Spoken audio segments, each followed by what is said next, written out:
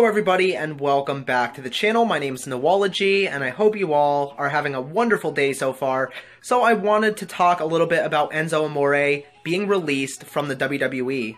Okay, so let's actually take a look at this article from WrestlingNewsSource.com. If you guys do want to check out this article for yourselves, I will leave a link to the site down in the video's description. It says, Enzo Amore released from WWE following, well, I'm not going to read that part because I'm a PG channel.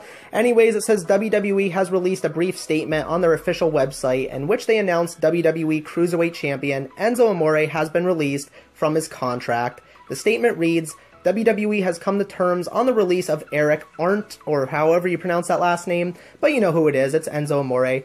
There is no usual wishing the best in his future endeavors. On Monday, Amore was suspended by WWE following an investigation by police in Arizona for an alleged blank of a woman in a hotel room last year.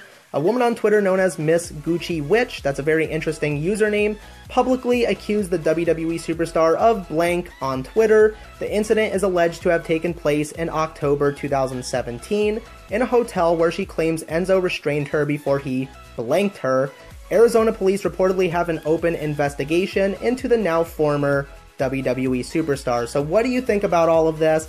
How do you feel about Enzo Amore being released from the WWE? I think that's terrible, but you know, they have to do and they have to take actions that are necessary to address situations like this. But anyways, if you did enjoy the video, make sure to slap a huge thumbs up on it. Also, subscribe to the channel if you're new, and click the bell notification as well for more awesome videos just like this one. But I'm Noology, and I hope you all have a wonderful day.